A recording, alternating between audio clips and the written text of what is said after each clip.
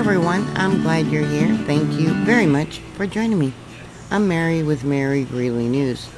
Mohr, Iran, a quiet city in the shadow of seismic chaos. Today, July 25th, a magnitude 5.0 earthquake rocked this southern province, shaking homes and igniting fears about Iran's nuclear sites.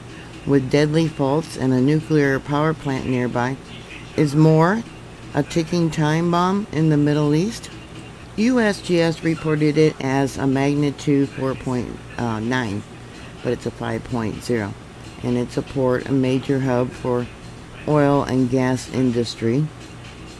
Has a deep history, for this area. Let me bring this out using Google Earth, and you can see I got drawn out some fault lines. Here we have what's called the mountain front fault. It's part of the Zagros Fault zone. You can see here in 1956 there was a magnitude 5.7, and I'll bring it out a little bit farther, and we'll go over here by the Bushehr nuclear power plant.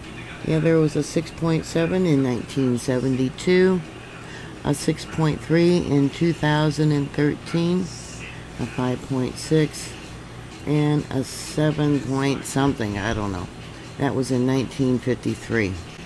At 4:06 p.m. local time, the 5.0 quake struck near Mohr, just 10 kilometers in depth, sending light tremors through homes and markets.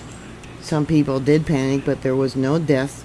Minor cracks splintered through mud brick walls. But the real threat lies 200 kilometers northwest, the Bushehr nuclear power plants, Iran's only active reactor. There was small damage reported from other earthquakes that happened in that region in the past. Zagros Ridge System, where the Arabian Plate slams into the Eurasian Plate, churns out quakes like Mohr's quake in 1972. A 7.1 earthquake occurred 150 kilometers away that did kill 5,000 people. And we'll come down here to today's earthquake. The High Zagros Fault, which I have up drawn out over here, could unleash a magnitude 6.0 or larger monster, flattening unreinforced homes, and could cause a lot of death and destruction. But many know that the stakes are much higher. Bushehr was built to withstand supposedly a magnitude 7 quake, and they're currently doing more construction there. They have Russian workers working in that location. It is 200 kilometers away, or about 139 miles, and it's safe at this time.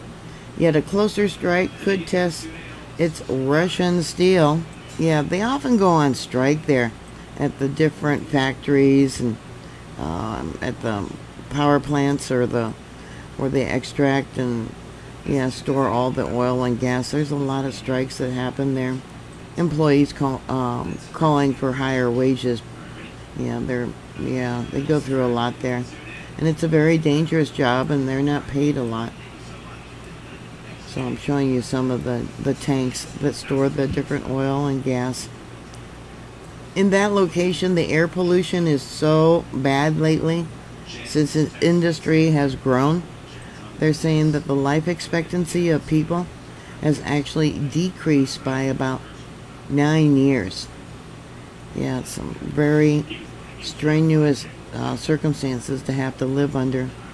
Here's an image showing the recent earthquakes from there in Iran. We got the 4.9, but I think it was upgraded to a 5.0. 2 days ago there was a 3.1. 3 days ago a 2.2. 4 days ago a 3.0. A 2.1, another 2.1, 2.5.